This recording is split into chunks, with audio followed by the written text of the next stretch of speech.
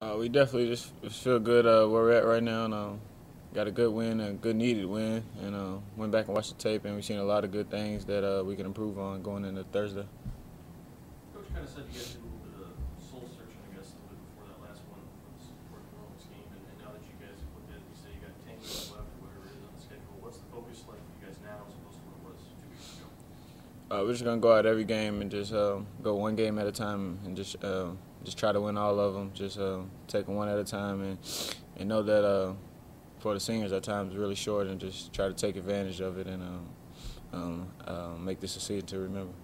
Did you guys kind of maybe lose sight of that a little bit, especially during that losing streak, that you're trying to win 5 games at once or something like that instead of just taking one game at a time? Did you guys lose sight of that a little bit? I think it may have been part of the problem, just losing sight of the task at hand. But we're getting back. We're getting back to what we need to and to get wins.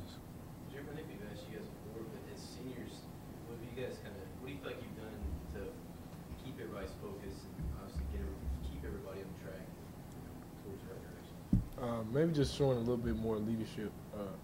You know, from in the past, we haven't been doing that much vocal speaking and talking to the younger guys, but I think we are really improving on that. So. You guys, as we get down here again towards that last stretch, you guys find yourselves in a little bit of a hole with some outstanding. It's not huge, but talk about the importance now of kind of finishing strong in the league and to determine these last 8, 10 games. It's very important to finish strong. I mean, this is when you want to be playing your best basketball now, and you never know what happens to somebody. Any team could be any team on any given night. So if we just take care of what we could take care of, we still can possibly have a chance to win the lead at the end of February, March. Looking back at the beginning of the season when you guys were kind of hyped entering the whole thing, do you feel like you all maybe bought into it a little bit too much, or do you feel like that was more, that's the media and we separated, practice and stuff? Do you feel like you maybe overestimated yourself at all?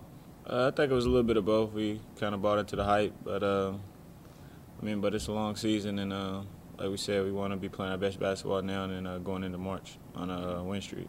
Looking back, do you think that was the best way to do things? I mean, now that you kind of got that dose of reality and you got the home stretch, you can come down and sort of, realize what you need to do. Yeah, most definitely. It just kind of settled us in and really taught us a lesson and really showed us where we needed to be. And I'm glad that it happened then and now. Yeah, I know I was asking, I asked Mac, but with Serge coming back anytime now, is that something that you guys have just really looked forward to? Like, past couple, has that been an excuse or something for you guys, or like maybe looking too much at him coming back? And now that he is coming back, how do you think he's going to help you guys? I wouldn't say it's an excuse for us losing, but we definitely excited and happy to have Serge come back. I mean, he does a lot for our team. When he went out, he was second leading scorer, one of the top rebounders in the conference, and he just brings that energy to the game that I think we've been missing and that we need. So we're definitely excited to have him back. What does he do as far as even like an attitude standpoint? Because he's always goofing around, joking upbeat as far as keeping you guys kind of loose. Oh yeah, he definitely keeps the team. He definitely keeps us hyped, and he always can look at Serge and he'll do something to make you smile or laugh. So it's always good to have a guy like that in the locker room. Jeremy, did you guys ever really realize how important he was to you until he was actually gone for extended period of time? Did you ever really realize how valuable he was until he was sitting out? I believe we knew, but that just made us recognize even more that he does do a lot of positive things for us. As far as rebounding, scoring, and playing defense. Serge, he may fall short sometimes, lack of focus, like all of us, but Serge is one. He'll get stops when you need him and everything else. So. AJ talked about him keeping you guys loose, and joking around, Serge's personality. How much, when he's not in uniform, how much can you guys miss that during the course of a game? When the only way he can really offer that levity is, kind of from the bench as opposed to in uniform, little jabs and things like that. Well, I think it's big because like you said, in uniform, he's out there with us, and all his attention is everybody's watching the game. So I guess when he's over there on the bench, not in uniform, I guess it's like he's in the shadows. So I think it's big.